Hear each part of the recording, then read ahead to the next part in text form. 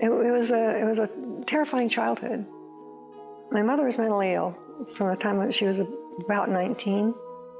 She really just got progressively worse as time went on. Her craziness, of course, went untreated and undiagnosed. She was very abusive, verbally abusive and physically abusive. She would lock me in a closet. It was a closet under the stairway in this farmhouse. But there was light under the bottom of the door, so that's the light I had, which wasn't much.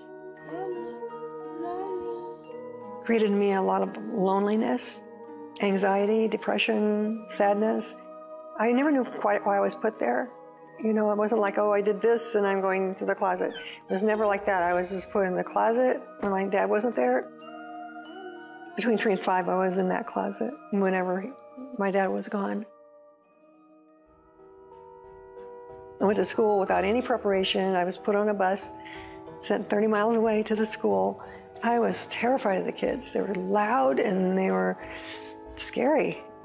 And so it was a terrifying time. I was afraid to go to school and I was afraid to come home. When I got into junior high, I had such pain inside of me all the time, always hurting, always fearful. And I just couldn't deal with it anymore. I couldn't stand the pain and I just wanted to end it. I didn't want to wake up with the pain anymore. I had a suicide attempt at 14. My mother she had sleeping pills and she had things like that, and I thought I was taking that, but she had filled them with other pills, and God only knows what all I took. Ended up not dying, of course, but making myself really sick. Once I was in high school, it seemed like I was able to deal with the insecurities better. I still had that depression all the time. I always had to work through the depression every morning, get up, try to get on top of my life so I could get to school and function. Always had that sadness, that depression, that fear, that anxiety. That was always there, but I was better at covering it by that time. So I just started auditioning, and this is without really any training at all. I mean, I'm just by the seat of my pants going, to these things and getting the job. I loved to sing, I loved to dance, and loved to act, loved it. But I knew, I was just afraid that they're going to find out, that there was nothing behind this facade. I was empty, just empty. Because my mother proclaimed to be a Christian at one point, I didn't want anything to do with Christians, nothing. Got into drugs and alcohol and occult practices and Eastern religions. These are things that were going around. There was a girlfriend who worked with me in a lot of the TV shows. Her name was Terry. And she was a Christian, but I did notice something different about her, something really great. I didn't know what it was, but I saw her family and I saw some of her friends, and I thought, wow, there's just a great quality to them that I really like, but don't talk to me about this Christian thing.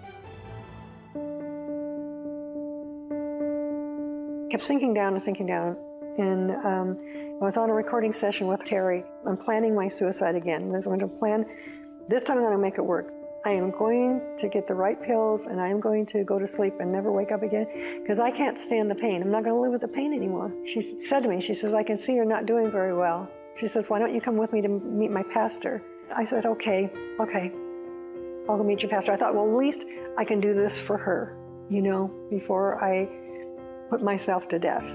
He started talking to me about Jesus, not the way my mother talked about Jesus, but in a new way, and that he would change me from the inside out. I thought, wow, that sounded so great. I mean, pretty far-fetched, but worth a try. I mean, I tried everything else. So he said, I've got 3 books I want to give you. And you go home and read them this week, and then come back, let's meet, and you tell me what you think of those books. One of those books was the Gospel of John. I went home and read these books. Something in me changed. I knew I had read the truth. So I went back and met with him and received the Lord there. And I could feel a sense of hope, and that was the biggest thing, that sense of hope. Wow, never forget that. I never had that before. But I still had the depression. Now here I am, I have an eternal future that is good. I have life with the Lord. I have life with Him here now. So I'm thinking, why am I so depressed? And the depression's got worse. I called the church and they put me with this pastor's wife. Her name was Marianne. I told her everything. She said, I want you to fast and pray for 3 days. In the meantime, I want you to write down every sin that comes to mind. I did that, fasted and prayed. I was afraid I was going to die in the night without dinner, because I'd gone to bed hungry too many times in my life. And so that was scary as could be.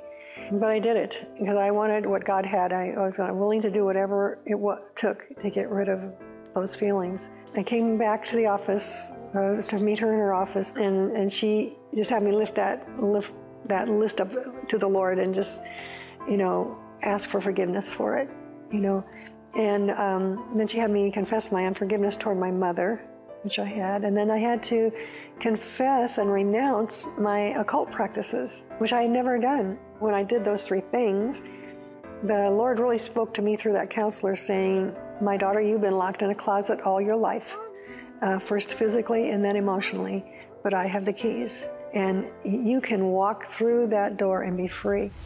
When they prayed, I could feel that depression lift. It's not something I conjured up in my mind because I had no idea that could happen. I wasn't expecting that. I was expecting to feel a little good, just feel better. That's what I was expecting. I was not expecting to be set free from it completely. That was a miracle to me. That changed my life. Being a Christian or a believer doesn't mean you don't go through things, but He is there with you. And that is such an important thing because we all go through stuff.